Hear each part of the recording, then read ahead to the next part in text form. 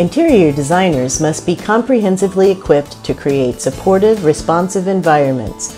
From hospitality to workplace and healthcare to retail, the demand for multidisciplinary solutions is formidable. Like William White did in The Social Life of Small Urban Spaces, we observed Ikea shoppers and mapped their meanderings. The biggest secret to Ikea's success is its maze-like spatial organization, designed to obscure a path to the exit. Shoppers meander along a 12-foot wide public street, continually distracted by fully accessorized private rooms to the right and the semi-private salon to the left. Ikea's other secret is the shortcut. We were interested in how many people take the shortcuts and why.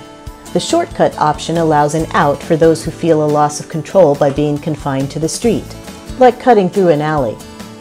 In exercising their freedom of choice and the need to break away from the herd, our study revealed that 40% of Ikea shoppers take the shortcuts, because shortcuts give people a sense of autonomy. People need to make their own rules in how to use space, proving that user autonomy is essential to successful interior design. Another observation that intrigued us was shoppers' interaction with the merchandise. Who samples what, how do they sample, and for how long? People tend to go where other people are. The reason for this is the human act of crowding. We observed that strategically placed product augmented by color, lighting, and pricing attracts the first herd member, and then others follow.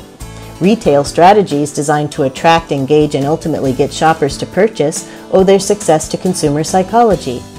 As the environmental psychologist Paco Underhill says, if we went into the stores only when we needed to buy something, and if once there we bought only what we needed, the economy would collapse. Ikea's environment provides shoppers with just the right sense of belonging, freedom, and safety. We also notice that verbal engagement varies with gender. Men engage in conversation 52% more than women, while women, consumed by spatial interaction, are seriously focused on shopping. How important and applicable are the lessons of human behavior? The human-centered approach to design places users' needs first, and good design is ultimately judged by how conducive it is to human experience. Incorporating psychological, behavioral, social, and cultural research methods enables designers to identify strategies by which to create a reciprocal relationship between space and its users.